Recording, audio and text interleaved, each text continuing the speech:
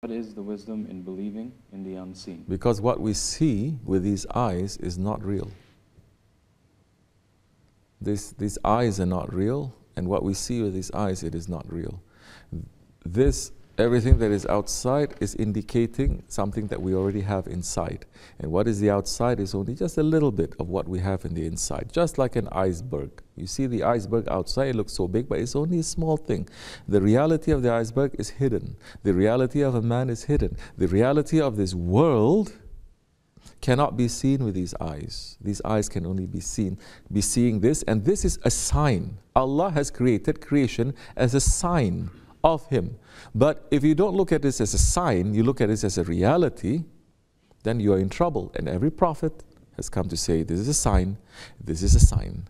It is not the reality. Every awliya, every person who is holy, everyone is saying, your own understanding and your own conscience and your own wisdom knows that this is a sign. Something came from before, and we're going to something that is in the future. When you say that this sign is all that there is, it's like a man saying, he saw a sign. The sign says, for example, the sign says, to the cafe. Sign says, to the cafe. Is it the cafe? Yes, it is. You see anyone going to the sign that says exit, and then they're sitting by the sign, exit, and they say, what are you doing there? It's exit. How do you know? It's a sign. This is real. No, it's just pointing. Correct or no? This is the dunya. This is the seen. It is a sign to the unseen, and the unseen is unseen to these eyes. The unseen, it is seen through these eyes, and these eyes are first, and these eyes are real, these eyes are not. Just as that sign, you can see that sign. When that sign says exit, you see that sign, but do you actually see the exit and everything else is going to come after the exit? No, you don't.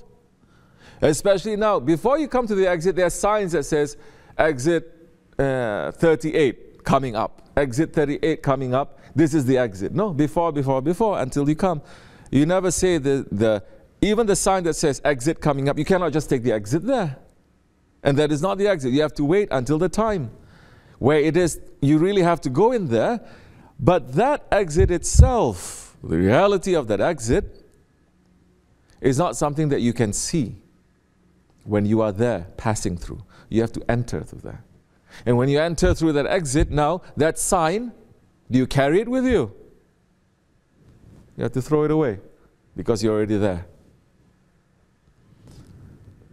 We came from the unseen. The unseen is what is real. The seen, these five senses, what is this world? This is created, especially mankind. Allah subhanahu wa ta'ala has created everything saying kun fayakun, except for mankind. Everything, Allah is saying kun fayakun. Allah subhanahu wa ta'ala created these unknown galaxies and unknown realities just by saying be, and it is. Mankind, no. Mankind, Allah subhanahu wa ta'ala took time.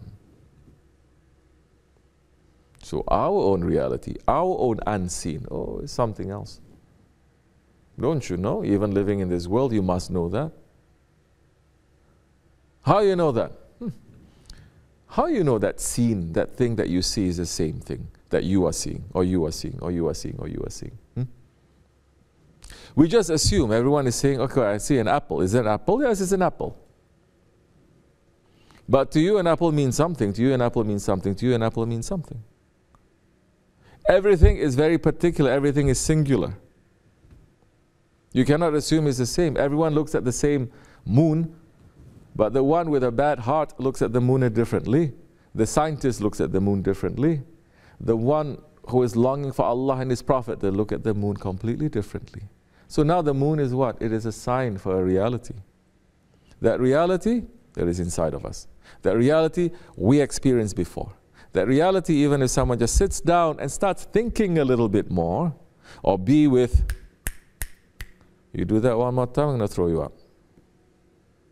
Now is not the time to play. That reality, being with the people who will remind us and point us and train us to look properly, then we start seeing. You look at the moon, it means nothing. When you're a child, you look at the moon. Different. It's different, no? Once you start getting older and you say, I love to look at the moon, you study with an astronomer who says, now look at the moon. You see it completely differently. Then he gives you a telescope. Now look at the moon. You see it completely differently. Now, what is the wisdom of believing in the unseen? Because the unseen is real. Because believing in the seen, it is complete foolishness. The seen is a complete lie. The seen, it is imagination.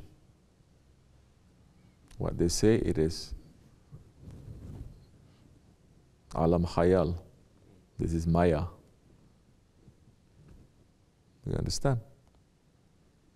Which prophet says this world is real? None. Which book, holy book, in any tradition that says this world is real? None. They always say this is a dream. This is a dream. Now the point is, we have to wake up to understand that this is a dream. This is what the prophets are doing. It says, don't be in a dream. Because in the dream it looks so real, no? When we are in the dream, everything, it doesn't make sense. But it's so real, it makes sense in the dream. But when you wake up, you understand, oh, it's a dream. It means something else also. It's not what it is. This world is a dream. The prophets came to wake us up.